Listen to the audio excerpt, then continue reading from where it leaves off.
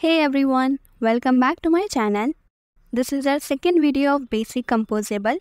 In this video, we will cover a very important concept, that is layouts.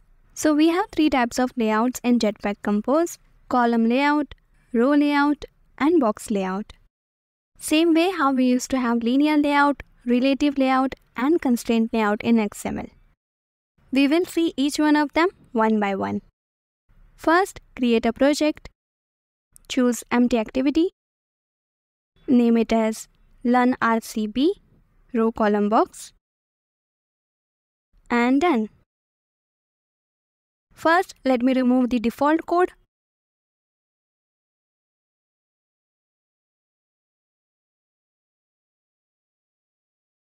And done.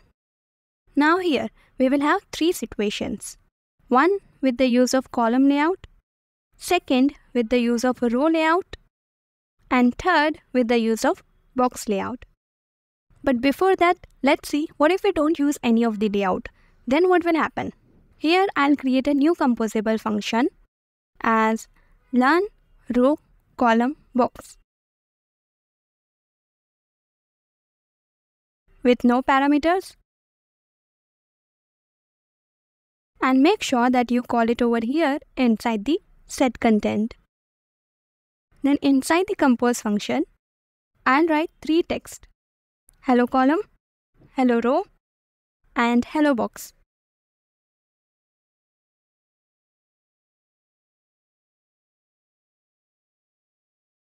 Simple. We have learned text composable previously, right? Now let's run the app and see what happens. Look, everything is overlapped on each other. And that's why layouts are important. So let's see our first layout, that is column layout. Column layout is like a vertical linear layout. Means one element, then below it another element, and then below it another element, like this way. Got it? I'll comment the previous code. Inside composable function only, I'll write column attribute.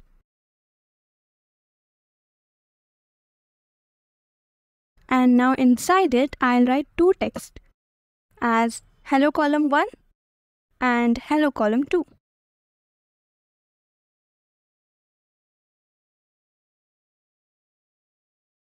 And that's it.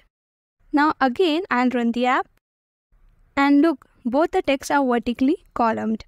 Similar way, instead of text, you can use any other UI element such as maybe two buttons in a column or two text field in a column. Got it? Likewise, you can add parameters in it to customize it accordingly. For example, I want both of these text to be horizontally centered and vertically in the middle. So to do that, I'll add parameters here as horizontal alignment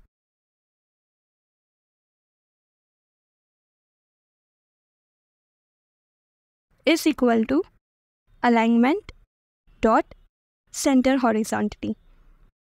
And vertical arrangement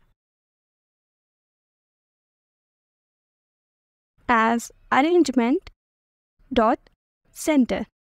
Now let's run the app and see the applied changes. Look, both of them are vertically and horizontally in the center. Got it? Likewise, you can add any kind of parameters you want, even for the column and also for the text that is present inside the column using modifier. Also in next video, I'll explain alignment and arrangement in detail. So if you don't understand these parameters right now, that's okay. Just make sure to watch the next video. This was all about columns. Now let's move on to rows layout. Rows layout is like horizontal linear layout. Means UI elements will be beside each other. Not below, not above, but beside each other. Got it? I'll comment the previous code. See, now instead of column, I'll write row. And inside it, both the text as hello row 1 and hello row 2.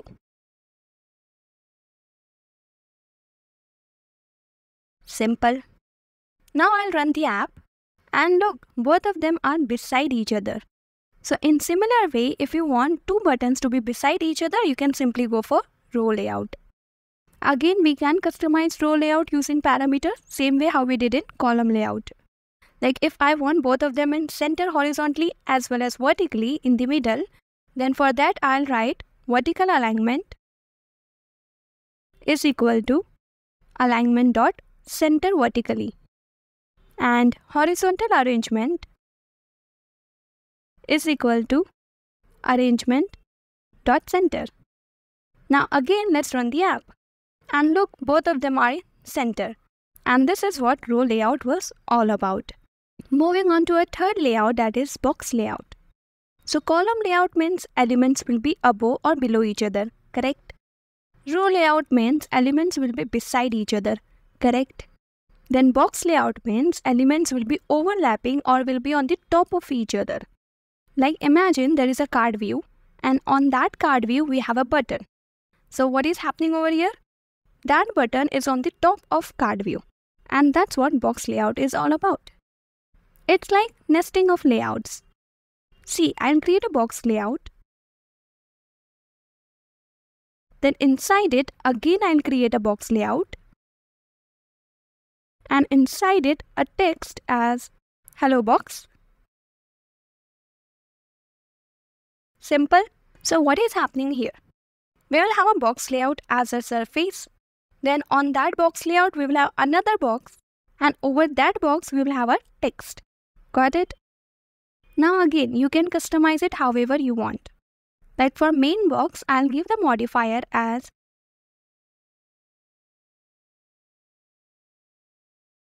fill max size. Means it will cover the entire screen, whose background color will be yellow.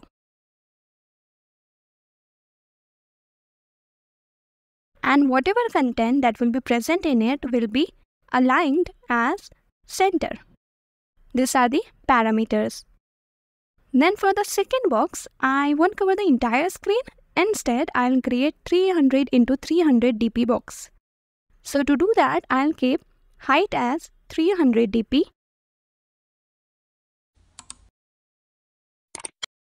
and width as 300 dp. Then the box color will be blue. Simple. It might look very confusing, but you will understand it once I run the app. Then next, I'll customize the text as alignment center.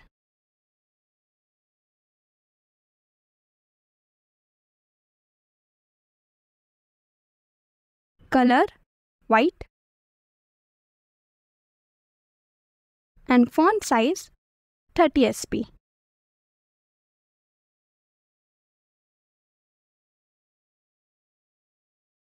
Got it? Now let's run the app. Look, we have an entire screen as yellow, that is parent box layout. Then on the top of it, another blue box. And again on the top of it, we have a text as hello box. Do you see how every element is on the top of each other? And that's what box layout is all about. Make sure you remember all of these terms because we will be using it often. And I guess that is it for the video. If you are new to this channel, then please consider subscribing to my channel, and I'll see you in the next video.